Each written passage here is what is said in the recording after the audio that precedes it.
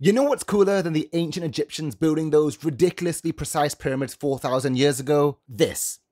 The Troll A platform. Why? Because it's the largest structure humans have ever moved by far. At 472 meters, it's taller than the Eiffel Tower, the Empire State Building, and even the Petronas Towers. And yet, they moved it intact across 200 kilometers of open sea using nothing more than 10 tugboats. Just picture that for a second. You're walking through Paris and suddenly the Eiffel Tower starts moving or drifting past you.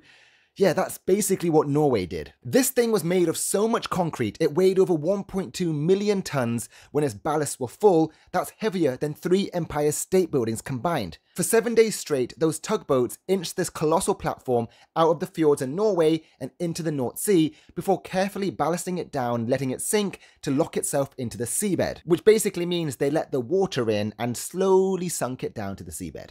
So what is it? Because it's nowhere near as cool as the Eiffel Tower. Well, this mundane looking structure is a gas platform commissioned by Shell and built in Norway during the 1990s.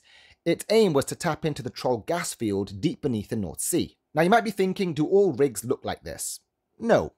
Basically, modern ones float or stand on steel legs anchored to the sea floor. But Troll A is different. It's what engineers call a gravity-based structure. Basically, it's so insanely heavy that it just sits there unbothered by waves, currents, or storms, like a concrete skyscraper on the ocean floor. The real engineering magic here were those 10 tugboats, steering this 472-meter tall giant through narrow fjords across open waters, the largest and heaviest object ever moved by humans. It's a masterpiece of human engineering hidden beneath the waves. If you enjoy this type of content, make sure to like, comment, share, follow, and I'll see you in the next one.